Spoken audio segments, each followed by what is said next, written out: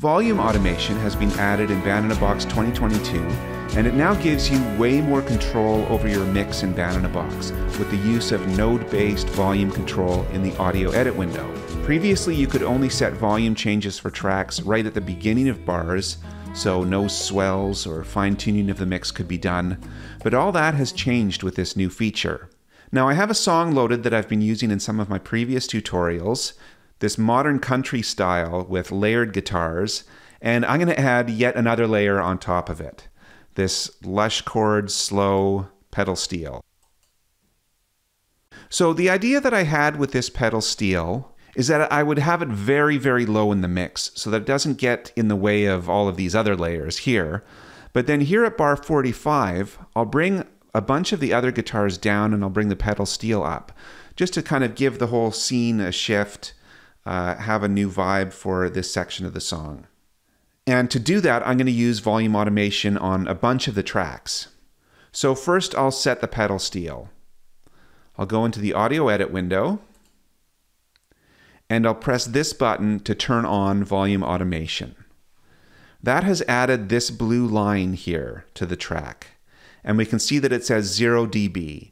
That means with it set there, there is no change to the level of the pedal steel. It would just sound the way it normally would. But we can increase this to make it louder or decrease it to make it quieter. Now I'm just going to listen to a little bit of it.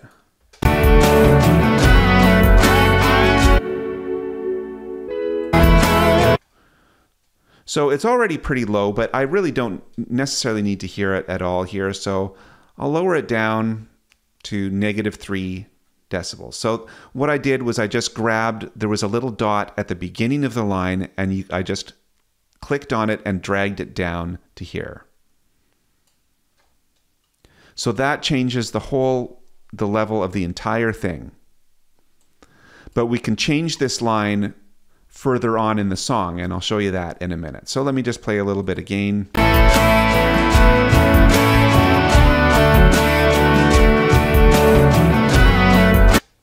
All right, so I'm going to go back to the chord chart, and it was here at bar 45 that I thought I might want to have the pedal steel come up and some of the other instruments come down. So I'll go back into the audio edit window, and I'll go to bar 45.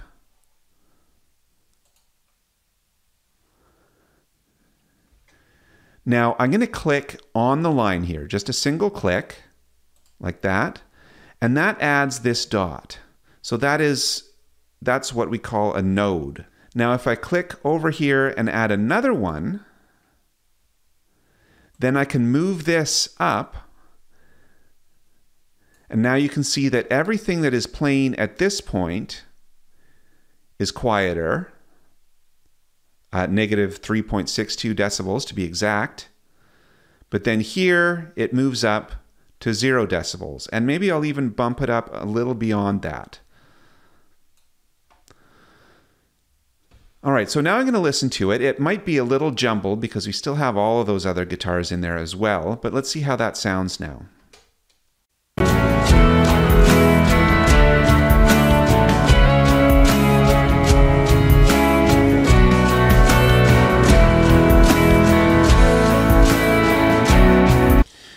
You know what, it's a little hard to tell in the mix, so why don't I just solo this and we'll play it here.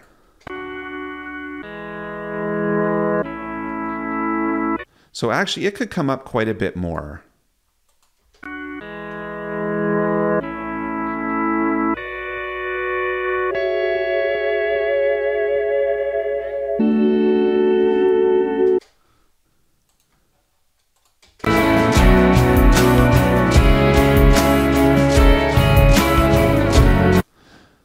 So to make it stand out a bit more, now I'm going to go to some of the other guitars and I'm going to start lowering them. So I'll start here with guitar 7. So again, it's right at bar 45 that I want it to come down. So I'll put a node here. Now if I was to move this, that would move, you can see if I zoom out, you can see that wherever you've added a node, there's a line between the two nodes, and that indicates at any point along here that's where the volume is. So right now this would be just a gradual increase in volume all the way up here to around bar 45, which I don't want. I want it to stay at the same level, but then at bar 45, I want the volume to increase. So I add another node here and I go like this. Or sorry, rather, this one I want to decrease. So I'll bring them, why don't I just, for now, I'll just go through and change all of those guitars to -4 at that point right there. So same thing here, down to -4. This is now guitar 5, guitar 4,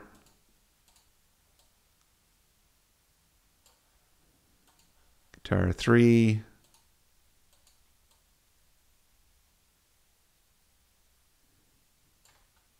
now this, you'll notice this looks a little bit different because this is a stereo track, and the other ones we've seen so far have been mono tracks, but it works the same way.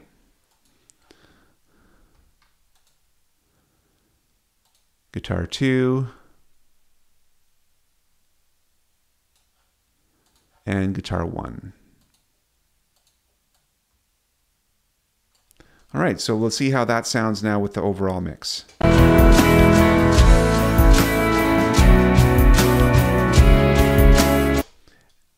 And I think it could even come up a bit more.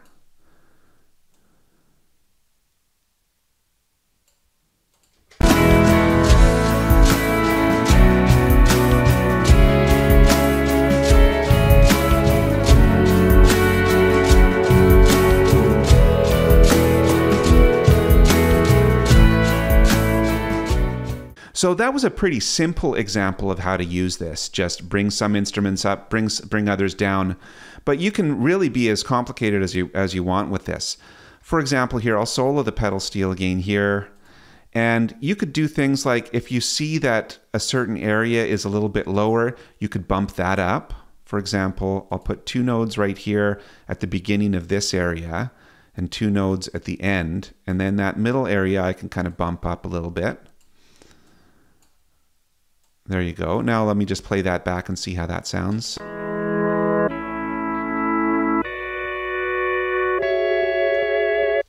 And I could even right here, where it was kind of dipped there, I could bring it up even more if I really want that to stand out.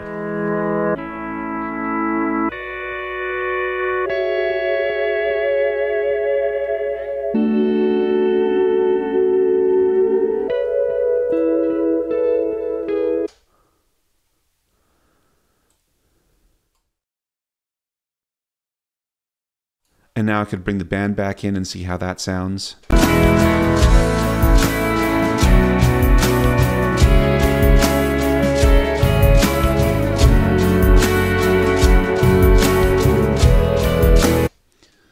This part here I could maybe bring down a little bit again.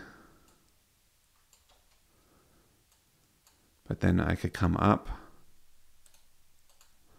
for this section here.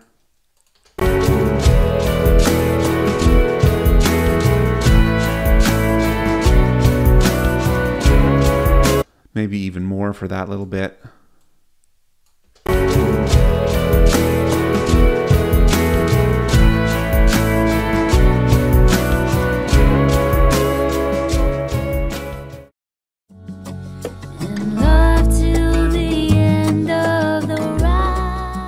I'm going to show you another great use for volume automation, and that's using it to fade out a song. Right now I have one of our songs with vocals loaded. These are songs that we've put together with various artists showcasing how band-in-a-box styles can be used. I'm going to get into a lot more detail with the songs with vocals in part 2 of this bootcamp video, but for now I'm just going to use this as a way to show you how you can make fade-outs for your song. Now this song, as you'll hear, ends with just a final chord.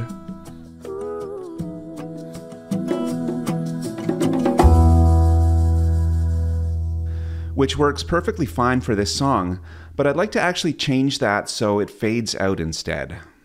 So to do this, first of all, I'm going to extend this, I think maybe an extra 4 bars. So instead of the song going to bar 86, I'm just going to change that to 88. So that will give me an extra 2 bars to fade out. it actually doesn't really matter whether or not then the song has an ending because I'll have faded it out by then. But I can actually set that to not generate an ending at all even. So there you go. That has grayed this area out. So now we just have 4 bars of E ending it, which is, I think, plenty of space to create a fade out here. So I'll regenerate this. And so now I'll just play it from here. And leave me gasping, and leave me gasping just to say I love you.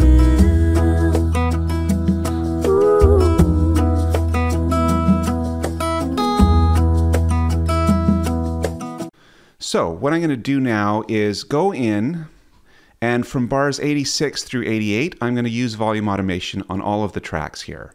So starting with the bass, so I'll go from bar 86, I'll put a new node in there, and then at 89, I'll have dragged it out, and over those 3 bars then we'll have that fade out. Same for the piano, 86 to 89, drums, 86 to 89. Now, if this seems too sudden, I could always change that afterwards, but we'll see how this sounds. Now, the vocals I'm just going to leave, at least for now. I think they'll be fine because I think they're mostly out by that time anyway. I might bring the lead vocal down a little bit if it seems like it's a little too loud, but let's hear how that sounds now. To say I love you.